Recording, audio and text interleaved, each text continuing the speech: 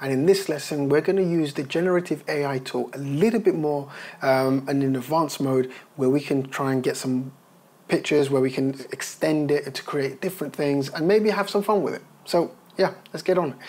So with this, what I'm going to do is I'm going to open up my lesson 9 file, open up the start one.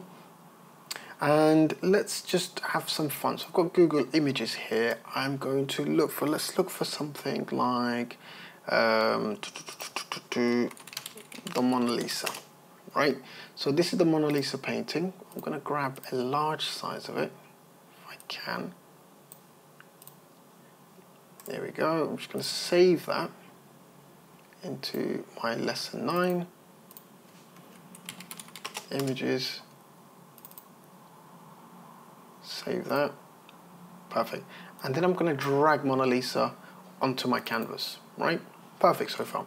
So now what I want to do is I'm going to select the marquee tool. And I'm going to select the left side of Mona Lisa and the right side of Mona Lisa. And I'm just going to hit generative tool. I'm not going to write anything. I'm just going to click generate, and I'm going to let, again, Photoshop try and figure out what to do in terms of the painting. So this is a really fun thing that you can have some fun with, where in terms of, you know, you can expand things to see a bigger picture from your famous paintings, famous photos and things like that. So this is something really just, you know, to mess about with, to just spark creativity, I think. So it's almost finished. Let's see what Photoshop does for us. And you can see here it's done a nice little painting. It's also in the same style, and again, like I said, we've got 3 different options there which we can put.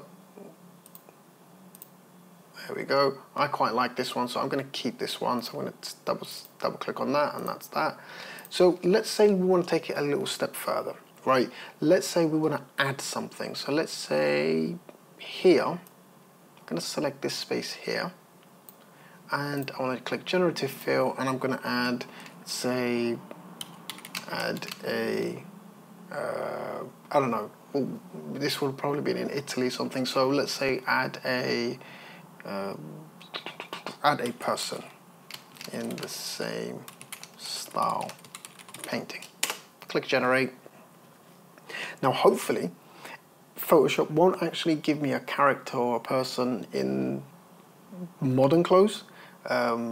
If it does, then we'll go back and just rework the prompt and just say maybe something we're more in Renaissance and stuff like that. But again, see, it's added something quite, yeah, it's adding something quite interesting. I mean, this one actually works a little bit better, where it's, again, it's in the same style, which is quite nice. So we can keep that one, I think.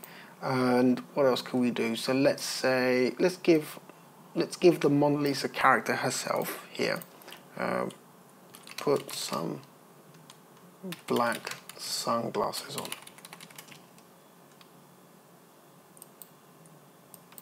I'm just going to say add a pair of black sunglasses. Now, this will be funny to see, but hopefully Mona Lisa will come out looking very cool after this, and she'll have some really nice black sunglasses, preferably some Ray-Bans, but we'll see. So Photoshop's again going to try and do its thing. It's going to recognize where the nose, the mouth and the eyes are, and then obviously it's going to know that it needs to place some sunglasses on there, and it's done a crazy job. Let's go back. It's completely changed the face, removed Mona Lisa completely. So let's go back and just say add sunglasses. Because ideally what we want to do is we want to try and keep as much of Mona Lisa in as possible, right? So we don't want to kind of remove her face and give her a different look. So let's see if it's done a better job this way. It's completely changed the face again. Completely changed. You could have some fun with this, couldn't you? There we go. Maybe the head's a little bit too big, so let's remove that. Let's say, how do we go back? I don't want any of this. I'm going to remove that. So this is the best thing, is that you always have your stuff in non-destructive mode, which is amazing. So no matter what you add, you can always remove it if you wanted to, right? So I've got my woman in the back, I've got the faces here, and obviously I've got the extension there. Let's try it with another photo as well. This time we'll do movie stills, right? Let's pick a very famous movie still. Let's pick, I don't know, what would be a very, very famous movie still? Just trying to think of one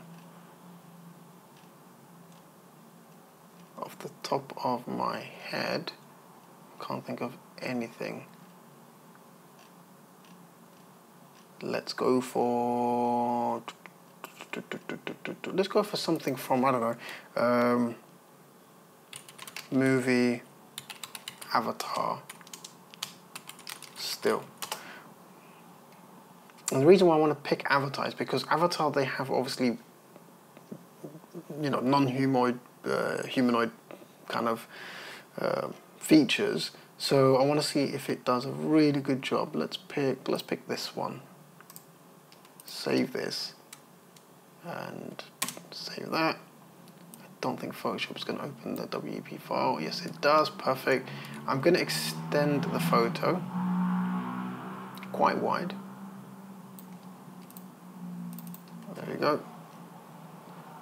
And I'm going to select just the white area. Select that. And select that. There we go. And click Generative Fill. Again, we're not going to write anything. Click Generate.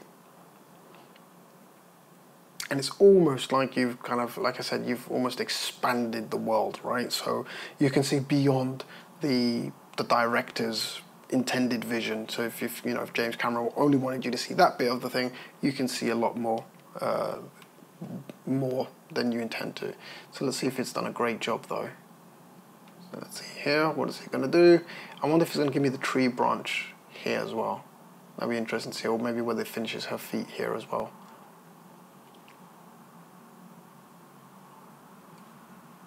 And it's almost done. Big moment of reveal. What have we got?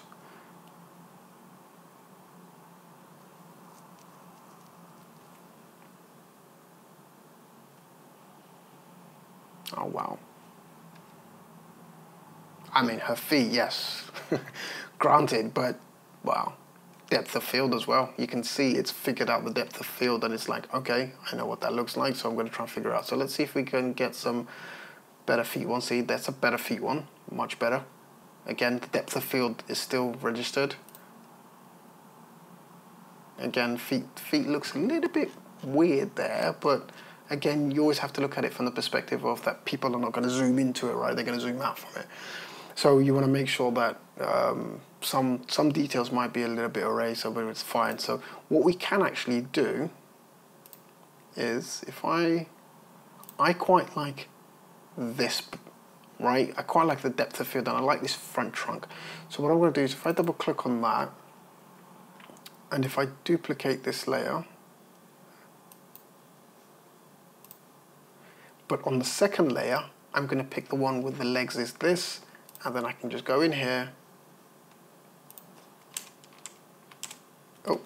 inverse my selection, and I want to see if I can try and, there you go, just paint that up. And then we have it. So now I have the best of both worlds, right? So now I've got the background which I wanted, and I've got the front ground, or the foreground, with the feet placed the way that I want it to be placed. It's amazing. I'm interested to see, this is actually slightly on a different tangent, I'm interested to see how it would work on a TV show. So let's say Rick and Morty, still. I'm curious to know if it would actually do, let's take this one for example. I'm just going to open that here, double click on the layer. Oh. And hit the, where is it? Unlock the layer. Click OK. I'm going to expand that there. Right about, let's not too much, let's do that. Perfect. Now I'm going to select the white bit, there. Select that there. I am curious, and the reason why I'm curious is because obviously cartoons have different styles, right, than real life, obviously. But just click generate. But the thing that I'm interested about is whether it keeps the style limit as well. I think it's just got myself. There you go. So again, whether it keeps the trees, whether it figures that out, whether it figures. So it's interesting. I'm curious to know, because if that is the case, then the tool is a lot better than I expected. So yeah, let's just give it a second to finish the rendering. And it's actually done a really good job. The only thing missing, I guess you can see here, it's just the outline of the actual background. But it's even got, you can see it's even tried to do this, the reflections perfectly. Let's see what the other options are. Not bad. Again, not bad. Absolutely. I think it's done an amazing job. And it'll only get better, of course. But yeah, so again, you can use you can see the generative AI. It's very, very, very intuitive, and it by the looks of it, it works great on various different styles as well. So really, truly have fun with it, and see what possibilities and things you can come up with.